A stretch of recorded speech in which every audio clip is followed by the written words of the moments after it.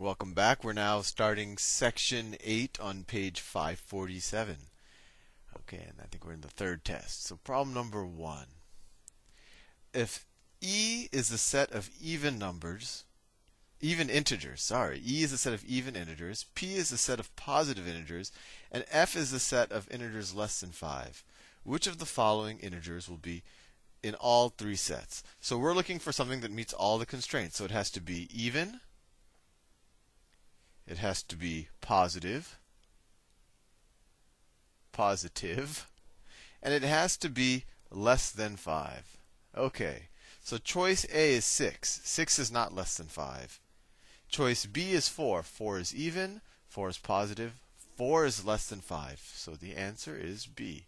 And the other choices don't work because C, 1 is odd, D, 0 is not positive, and the last choice, E, -2, well, that's not positive either. Problem number 2. And so our answer was B is equal to 4.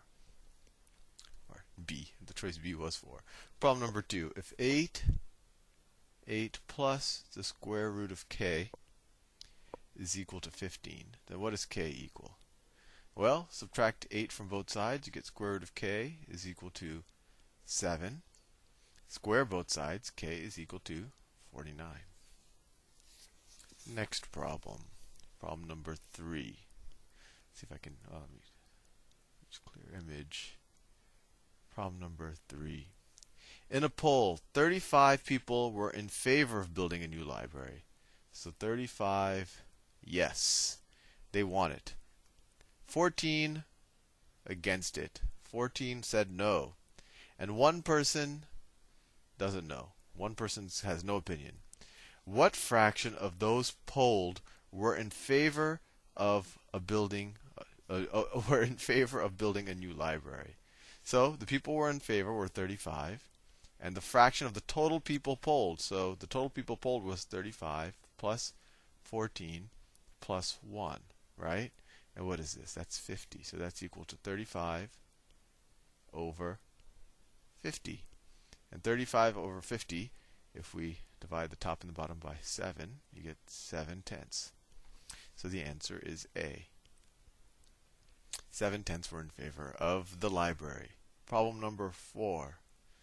We got a kind of crazy looking figure here. So we have a line that goes something like this.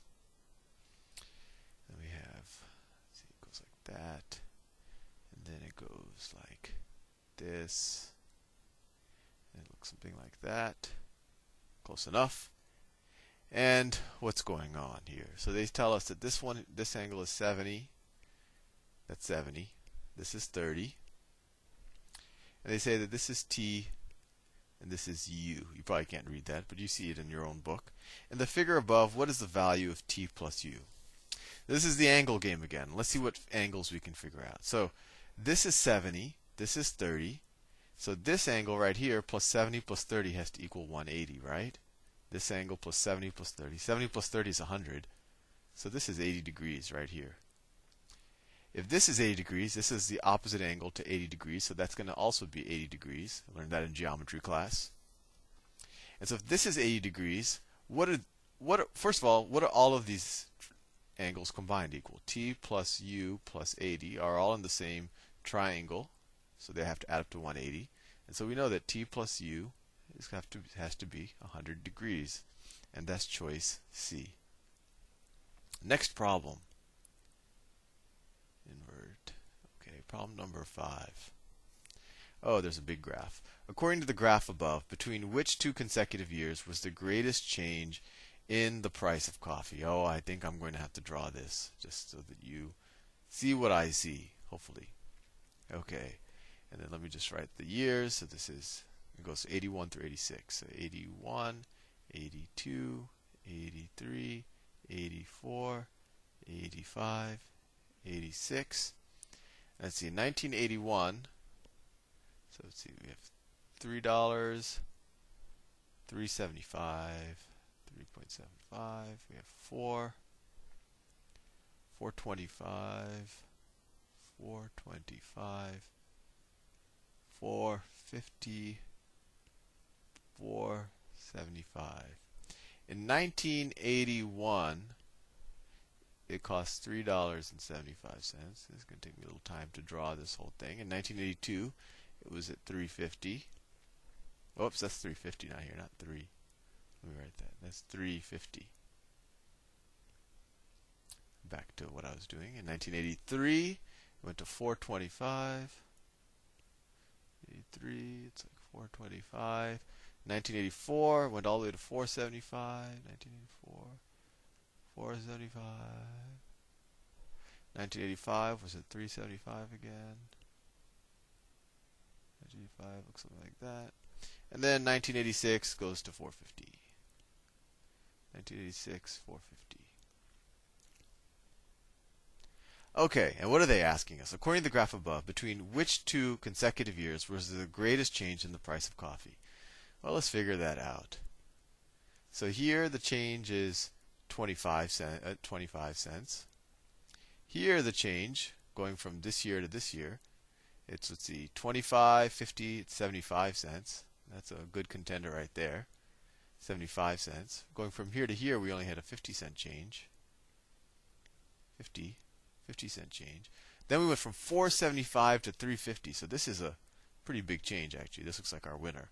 That's from $4.75 to actually $3.75. So this is a $1 change. And then we went from $3.75 to $4.50. So we had a 75-cent change again. So the biggest change happened from 1984 to 1985. Choice D. All that work for a fairly straightforward problem.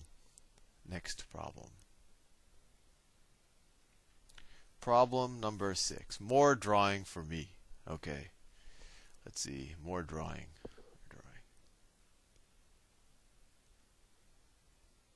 Got to be focused, Sal. Focused.